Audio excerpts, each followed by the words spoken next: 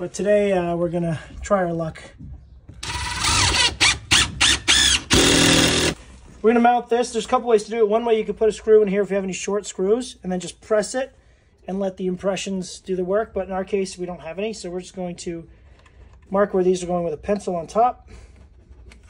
Okay, place our transformer exactly where we want to put it. Right here, line up our marks that we just made.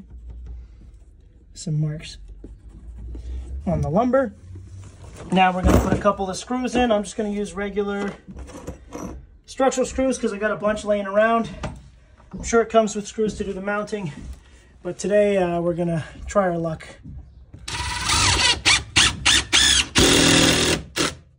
There's 2 prongs in here.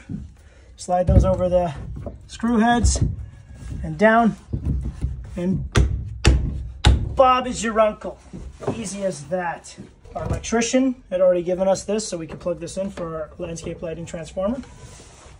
And now we need our landscape lighting wire. We ran our 3 zones inside. A little bit extra slack is always good, so we're just gonna make sure we have a little bit this plus a little extra. So snip them all right there. All right. Okay, so we'll plug each zone in individual. If you look here at the transformer, we have the capacity for 3 zones.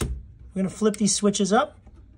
Now what we wanna do is we want to strip our wire. You look right under there, there's a little hole to stick this in. Okay, you stick one in, clamp it shut.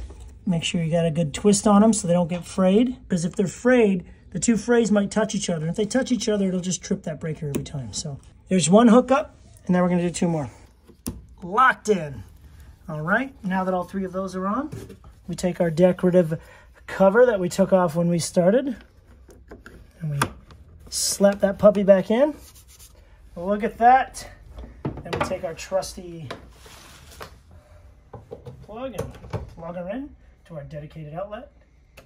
Turn it on, and you got it.